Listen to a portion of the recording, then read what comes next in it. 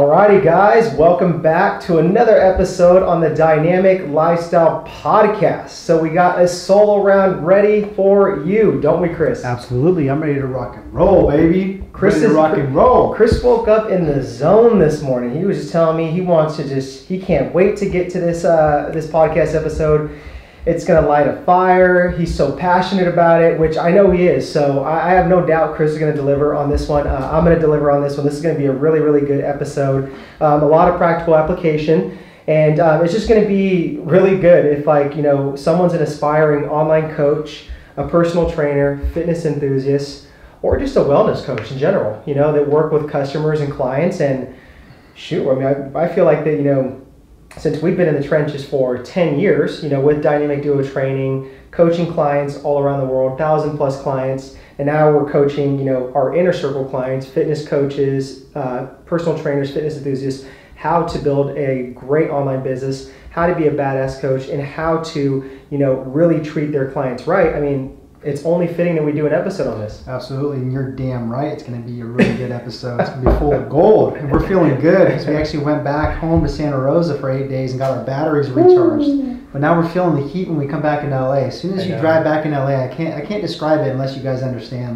But stress levels go from 50 to 100. If you've been gone from LA for at least 7 days, and you're driving back into LA like we did, you just feel it. It's just this energy, and I can't explain it. But I'm ready to roll. Blood temperature starts going up. Man, I'm ready to roll though. Let's do it. Hopefully everyone's doing well though. So today we're going to be talking about how to give your coaching clients the best experience, retain them, and get more referrals. So let's hop into it. So before we get into, a lot of just kind of the meat and potatoes of what we're going to get into, and also too, we have something really cool for the listeners with this episode, right? We have a free gift for you guys. So you guys can head on right over to the show notes and go get that. But stick with us, throughout this episode, because we are going to give a lot of good value that's probably not in that, that gift that we give. So but just keep in mind that we have a gift for you guys. So we're also excited about giving that out and having you guys take action on that. But before I get into everything else, I want to talk about just the importance of having that mindset as a coach, right? That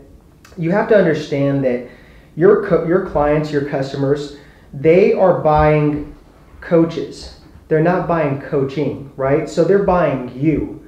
They want to build that relationship and establish that relationship with you. So, I really feel that that's really important for a coach to understand, because even for me, when I first started, I was a little bit kind of lost with that, just kind of on the fence about, both ways. But as you, work with more clients, as you get more experience, as you see the impact you make on, certain clients, how you change their lives, you understand that it's more of that relationship. So they're buying coaches, not coaching, right? So I just wanted to start off with that and just kind of distinguish that. So do you have any thoughts on that? No, it's a good point. I mean, we've seen it firsthand, right? For the past decade, first being personal trainers, and then, obviously, in coaching, personal training, but we've been in this whole thing in pretty much 10 years, coaching thousands of clients, right? So what we do is not something where it's like this rocket science type of thing that other people can't do, right? There's other great personal trainers, other great online coaches out there, right? They can get people results, but it's like what you said, they're buying the coaches, that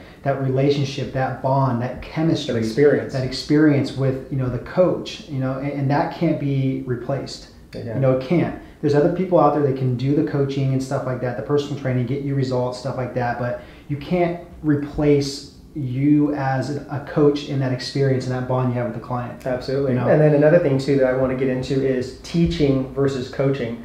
And I think this is a big one, for the listeners to really just understand and hammer home, because there is a difference between teaching and coaching. For example, teaching, in my opinion, is almost like in this setting that we're here, right? There's a whiteboard. There's other things that we can do to sit there and teach, like a lesson. I can sit there and go on that board and break down, macros, exercise, what to do, what not to do in the context of health and fitness.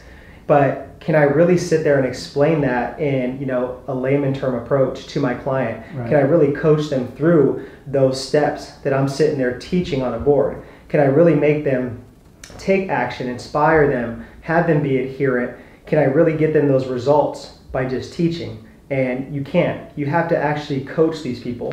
And there's a huge psychology to coaching. Oh, absolutely. And that's where I just have to really just hammer that home, because a lot of coaches these days don't understand that. They think that it's just all about just, I got to teach my coaching clients something, give them information, give them some PDFs, give them a workout program, and that's it. I can just sit there and just ditch them. Yeah. But no, it's not like that. You have to sit there and actually coach these clients, hold their hand sometimes through the entire process, inspire them, check in with them, always, be there for them through the ups and downs, and really coach them through the process and educate the hell out of them. Yeah, exactly. No, that's spot on. And then something else too, like before we get into how you can give your coaching clients the best experience, retain them, and get more referrals. I want to just kind of talk about the distinguishment between customer service and customer experience, because a lot of people don't understand that there's a difference between that. I didn't know that too, so I'm guilty of it. I always thought customer service was just, that's it, until like I started reading some more, following some other people, and now I have a different perspective on it. But customer service,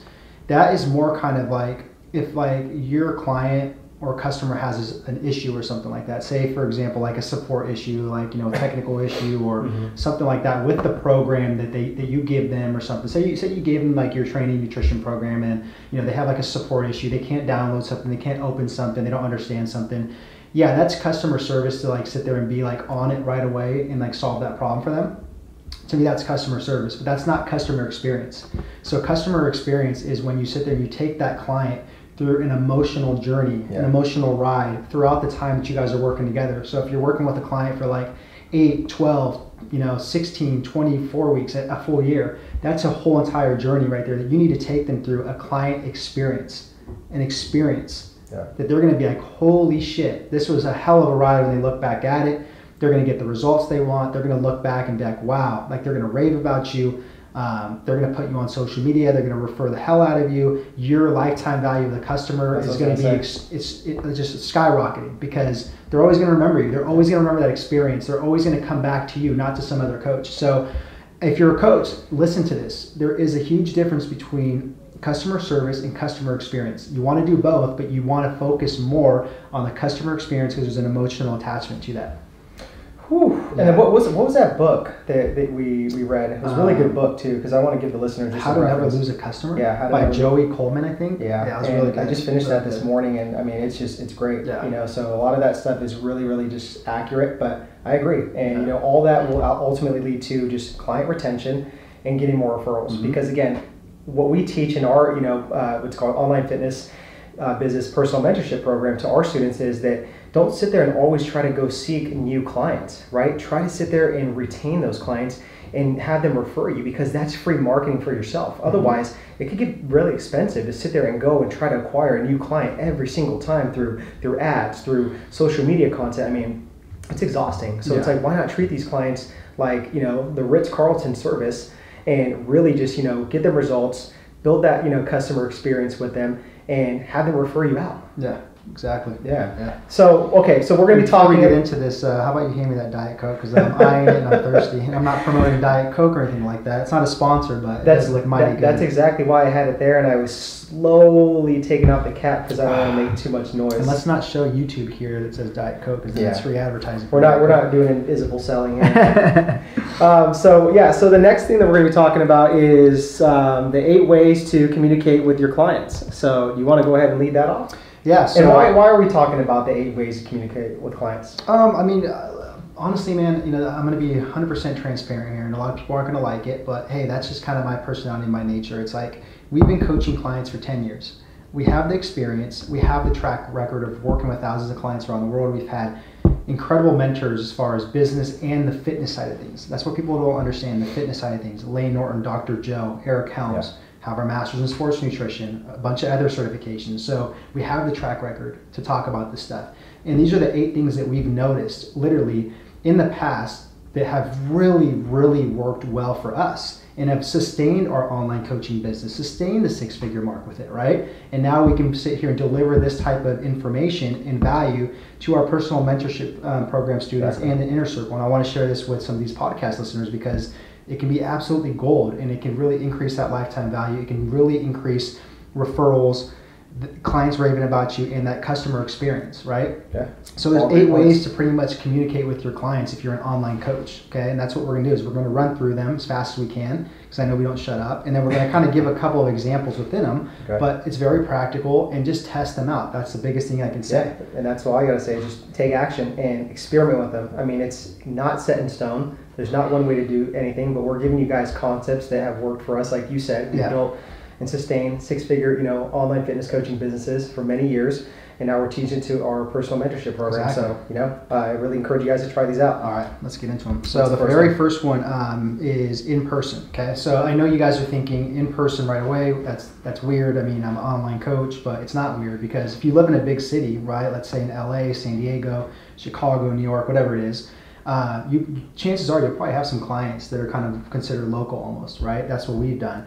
So you could still be that type of coach and kind of, not put your ego to the side and be like, you know what, even though I'm an online coach, I can still be a human and go communicate with my clients and meet up with them, for coffee, or take them out to dinner, or take them out to lunch, or whatever it is, So think outside the box type of stuff like that. Just because you're an online coach, quote unquote, doesn't mean that you're a robot behind a computer screen, right? So you can meet up with your clients if they're local and get together and have a nice talk, face to face. It could be another route of you guys can get a training session together, a nice workout. You could take them on even like a grocery type of educational type of run or something like that. Educate them on grocery shopping.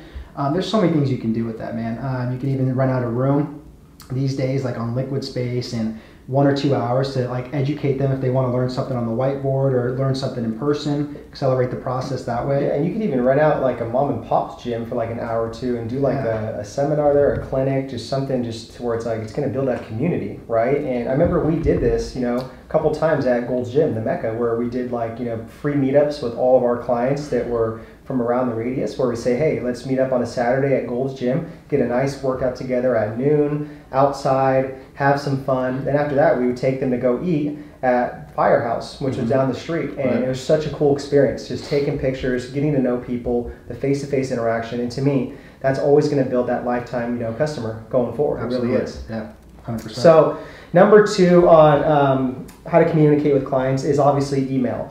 And we are in that era of email, and more now it's more towards social media, DMs and stuff like that. But via email, I mean, you still have to communicate via email, because for us, what I've done in the past is that's how I do my client check-ins, with people on a week-to-week basis is via email. So every Sunday night, what I do is I send them out a reminder, to, hey, please update me with, the certain update sheets that I need for you guys, whether you're going to do video or not.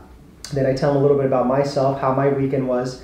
Please tell me what your weekend's about. I want to know more about your weekend. So when we get on the video chat, we can discuss that. And then from there, I just give them an action step or some form of motivation to go into the week, right? To just give them that motivation and inspiration that, hey, it's a new week, new goals, get after it. Maybe if you had a bad week, get back on track, no big deal. So that's one way I do it with email, is just, sending my clients, little inspirational messages along their journey and just little touch points. No, I like that. I do the same thing on a Sunday as well too, like that. And then whenever I do my updates, on Tuesdays with my very few handful of clients that I have, but even in the past, I would send them in their updates, whenever they replied, I'd share something with them, something motivational or a question to ponder or a quote or something like that, just to kind of motivate them, and just get them thinking outside of just fitness, or if they're having a bad day or something like that, something just picks them up a little bit. So yeah, I think that's great. You can still utilize email a lot. It's a great way too, just to kind of make folders. If you have Gmail or something like that, make subfolders for your guys' clients, put their name on there, and always move the conversations in there, because it's data that you can kind of compile if you guys have conversations, and keep track of them. If something ever was to happen, you have that track record and that data right there that, this is the conversation you had with the pricing or the agreement or on your program, so you can always go back to that. So yeah, email is still great, even though you're doing online coaching. The third one is mail. Number 4. Number 4.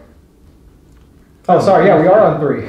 What the heck with this guy? He's throwing me off. I jumped one ahead. All right, so number 3, mail. So good old snail mail. Yeah. Kind of old school, look in your P.O. box or your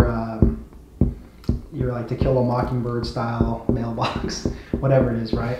But you can always still communicate with your clients that way. And it's always so meaningful when, just think about this, right? how excited do you get when like you see an Amazon box or something like that? Yeah. Can't wait to open it. Can't wait to see if like that's the book that I got, right? Something physical, right?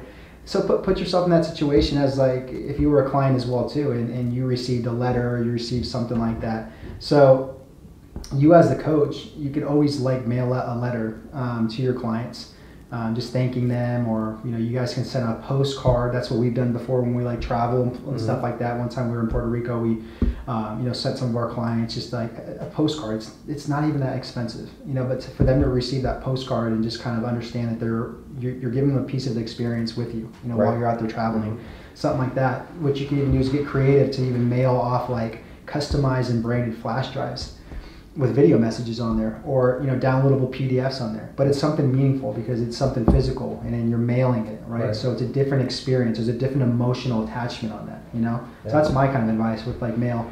Yeah, I agree. I mean, it's good old. It's never. I don't think mail is ever going to die out. But like you said, I just think it's more about the physical touch and just really having something to actually to memorize and make you stand out from other people. Right. Number 4 in communicating is your phone. Ooh, where would we be at? Where would we be without phones these days? I'm holding my phone right here. So, yeah, I'm still trying to work on that too, and not be so glued to the damn phone. Yeah. I hate it.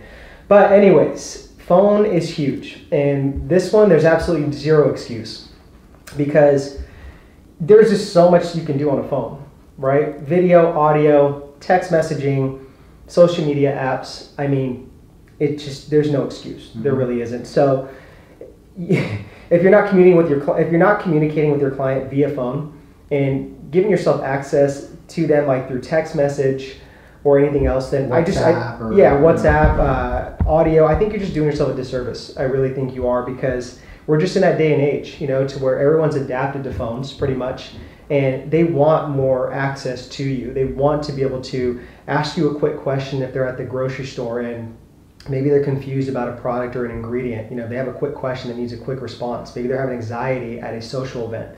That's where you need to come in and be able to be like, okay, I got you. I'm your coach. I'm going to be right here every step of the way. So yeah, I agree.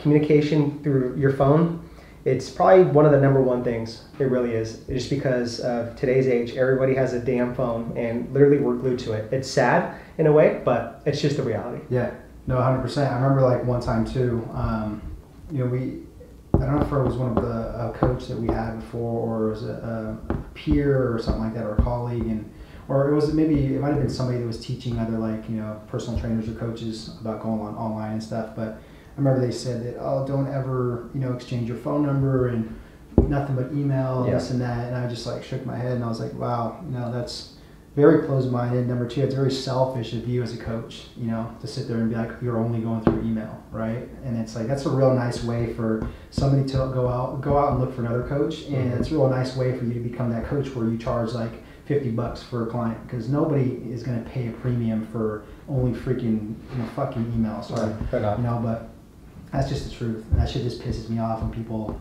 just are so closed-minded like that. But yeah, that's number 4. Number 5 is video, and that kind of ties in, like we can tie this in with like a phone, we can tie this in with a laptop, whatever it is, right? But there's so many video platforms these days, right? You have the little video thing on your laptop that you can always use. I like sending videos like that, uploading them through Google Drive. I like making videos like on my phone and through my laptop and uploading to YouTube Unlisted, sending clients the links like that. You have Zoom these days, right? Video chatting. You have Skype still. You have FaceTime on your phone. You have WhatsApp that has a pretty cool video thing that I always send my clients videos and stuff like that. There's just no excuse to not sit there and utilize video anymore, as an online coach. There's just really not. It just seems like if you're not using it, you're almost hiding. Yeah, you're hiding something. And you're just not wanting to get better, adapt to, what's really going on, what's going to catch people's attention, and it goes back to the know, like, trust factor, right? I think that your clients are going to get to know you, like you, and trust you, and break down those barriers, within the coaching, context of a relationship so much faster if you're able to sit there and show your face, show your emotions, not always, be so chipper and happy, but just be real. You know what I mean? Just show your real self. They know you're human. You're not going to be perfect every day too. So another quick little tip that I want to give people is that what I do with my fitness coaching clients, I want to say probably 2 times a month. What I do is I do a quick video. So I just pre-record the video on my phone on like a camera roll, and I do like a little Friday wisdom or a message, just something that resonated with me that was just maybe in the context of fitness, lifestyle, mindset, habits. And I just give them a 2-minute lesson or just my perspective on it, just leading them into the weekend with something positive. And then I just upload it to YouTube real quick, all on my phone, send them that unlisted link through text message, and boom. Yeah. And they really appreciate it. Yeah. And that maybe takes me about 15 minutes. Yeah. 15 minutes total. But again, the ROI on that is just, it's irreplaceable. Yeah, and if you guys don't want to sit there and be that coach where it's like you don't want to send individual videos, maybe you have like a group style coaching, maybe you have a model to where it's like you could send them a group video every single week, or even do like live Zoom group teachings, kind of like what we do with our personal mentorship program. We do two live Zoom teachings for an hour. We bring an expert in, take Q&A, stuff like that. But it's very interactive. It's live. It's video. You know what I mean? So. Video is huge, so definitely utilize all the stuff with that. All right, so we're moving along. So number 6 in communicating with your clients is audio. So again, audio is huge. There's plenty of audio platforms on your phone, on the computer, a desktop that you can sit there and communicate with. So, I mean, don't sell yourself short on audio. Like you said, WhatsApp has audio, Facebook Messenger has audio, Instagram now has audio through the DM. LinkedIn has audio. LinkedIn, to where it's like there's no excuse. Yeah. So. What I do personally with my clients is if I'm traveling and I just know the Wi-Fi is not good or something, I'll send them an audio message, or an audio update getting back to them. But I'll indicate, hey, I'm traveling. The reason I'm sending you an audio, not a video this time, is just because of that reason. And they totally are okay with that. And I've had clients too where they're camera shy, and maybe they want to go the audio route first to build up that confidence and that like I said, the confidence. To where then they start doing video at some point, cut back to me through their check-ins. And I think that's awesome. So audio, I mean, I would never say that, don't do audio, because to me, I'd rather do video, audio, then a text, and then an email. That's the order that I would go in. Yeah, absolutely. And then one more thing with audio too, which is cool, is you have SoundCloud now. So you could record an audio update or whatever it is, a message. I like actually answering questions from clients through audio. That way I can scroll down, with stuff. And you can upload it to SoundCloud. And it's a private link. So you just send the client the private link to SoundCloud, and then boom, audio comes up. And it's like a private, personal, audio message from you on that. So that's a cool way to do it. Yeah. One thing that came to mind from video also these days is screen share type of apps. So like Camtasia and Loom, right? Those are really cool because QuickTime, because you can sit there and kind of do an overview, on your computer and sit there and walk clients through video stuff, talking still, and that's very, very personal as well too. For example, if you're sending out their training nutrition program, do a screen share of an overview of walking them through the PDFs or the Excel sheet or Trainerize, whatever it is, and it makes things so much more. It's such an experience, breaking down that entire program with them, and it avoids a lot of questions as well too. Do you know what I mean? So it's stuff like that. I agree. All right, so number 7, social groups. Okay, so with social groups, I mean, you have different platforms as far as you can create a Facebook group to have all of your clients sit there and interact. You can do a lot of cool stuff with that. We've done a lot of great stuff with that. These days, I think DM groups and Instagram are pretty engaging, right? It's maybe the next thing with that. WhatsApp groups, I like doing WhatsApp groups with my team.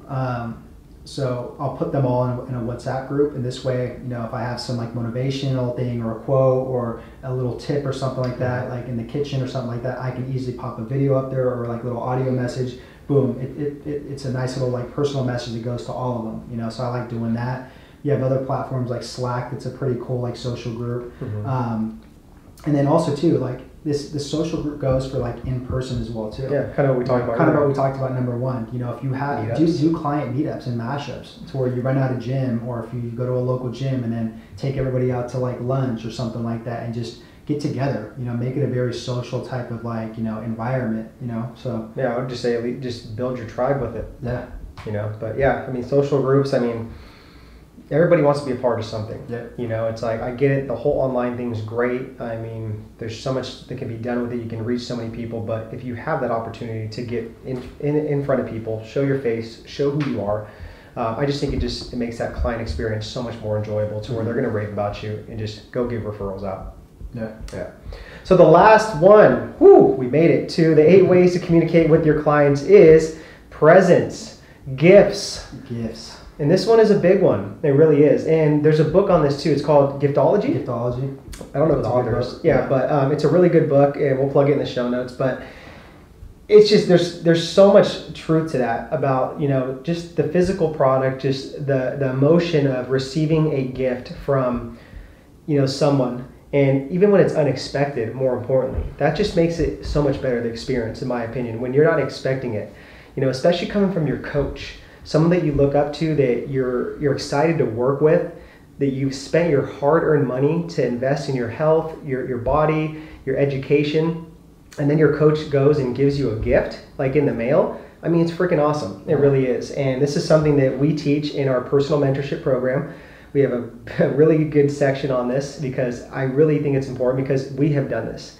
When we've had clients sign up in the past, we have, you know, sent them t-shirts, we've sent them physical books, flash drives. There's clients where we send them the handwritten birthday cards, other cards. I have other clients where I know it's their birthday and I'll get them like a mug, just something that they're interested in, even if it's like a stuffed animal. But it doesn't matter about the damn price. It's about the concept of you thinking about them and giving them that personal gift from you. Exactly. Like, for example, a week ago when we were in Santa Rosa, right? Remember, I brought a book with me and I got a birthday card for my client over in Russia. I remember that, right? And the first thought is like, dang, she's over in Russia, and like, you know, oh, the shipping prices and this and that, but I don't give a shit like how much it costs, you know, because I know how meaningful that's going to be in that experience and that emotional journey she's going to go through when she receives that package. And she has that book right there in front of her, and it's handwritten to her, and then she opens it up and she has a birthday card with a nice little message for her birthday. You know what I mean? So